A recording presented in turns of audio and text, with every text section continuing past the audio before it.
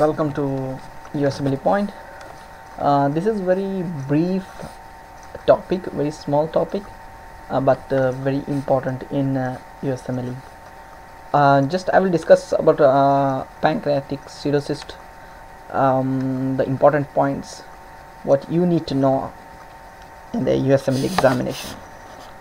Let's start. Below you can see the rule of 5, right? So I will tell you later. What Usmle wants you to know. When does it develop?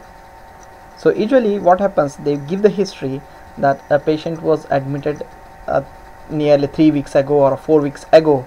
He was admitted for abdominal pain. They will not give that. They will not give the history of any operation, like any diagnosis like acute pancreatitis or anything like that.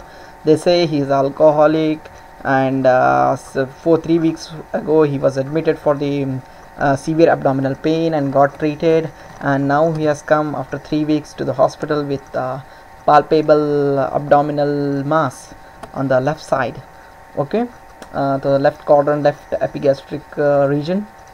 So with this history you should know that initially he was admitted because of acute pancreatitis, right? So when does it develop? It develops 2 to 4 weeks. So any patient after 2 to 4 weeks of what you call acute abdominal pain was admitted before, and now he comes for abdominal mass or swelling he felt, or mild abdominal discomfort. Think of an alcoholic patient or a gallstone patient or a patient taking drugs like pentamidine, thiazides, okay, but rarely, but most commonly is associated with alcoholism, remember. Okay, the next important point, what you need to know. Well, the diagnosis can be confirmed by the CT abdomen, right?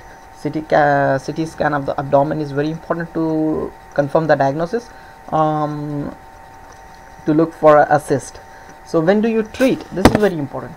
Asymptomatic and less than 5 centimeter, no need of treatment.